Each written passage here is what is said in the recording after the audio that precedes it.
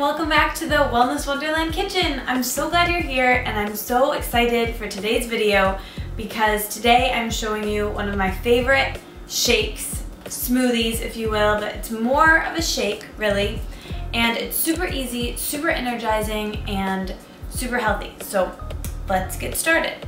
All you really need is our lovely Vitamix, my best friend in the kitchen, some spinach or whatever greens you really want to have. We just had a Trader Joe's trip, so some organic greens, spinach, kale, whatever you have in your refrigerator. This again is something that hopefully you'll have the ingredients for all the time and you can just kind of take what you have and make do. So the next thing you need is this wonderful green Vibrance, which is really great and healthy. It not only has tons of seed vegetables, but it also has some probiotics in it. It's great. And then almond milk and or water, just need a liquid. Some of this really great walnut cashew, raw walnut cashew butter is what I'm going to use today, but you could use almond butter. Either way would work. And some bananas and some really healthy maca powder. It's a superfood and so great for you and will really just add a little nooch to this. And I've got this New Naturals, which is probably like the best stevia brand, and it's just alcohol-free vanilla stevia. So let's just get started here. Let's pour in a little bit of almond milk. You know, just kind of eyeball it. Cup and a half-ish. You can also use water, but put the liquid in first because that always helps.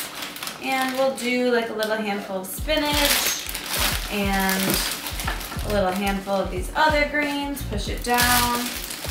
And then we will take a spoonful of our walnut cashew butter. Protein, really good, energizing.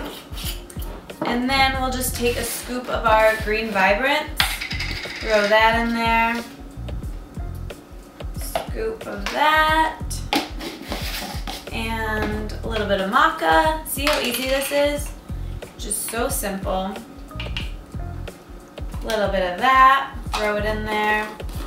And then really with the banana, it's already going to be really sweet and the walnut cashew butter sweetens it. So just a drop of the vanilla stevia, just like one, don't overdo it or it'll just taste like that.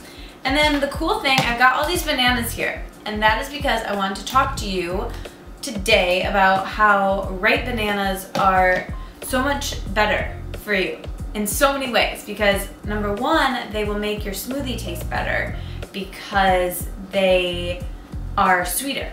So they're great to put in green smoothies.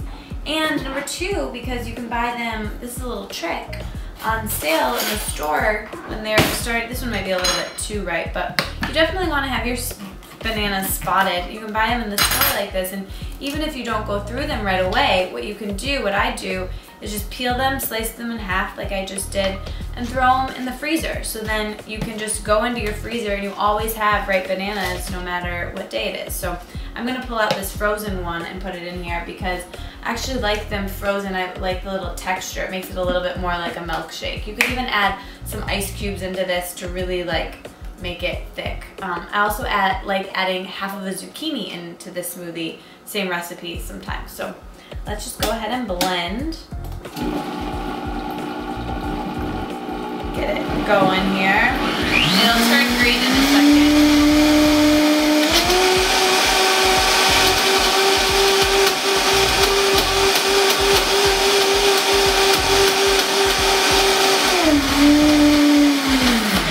I think it's done. Cool. And then, of course, we're going to try it right from the Vitamix.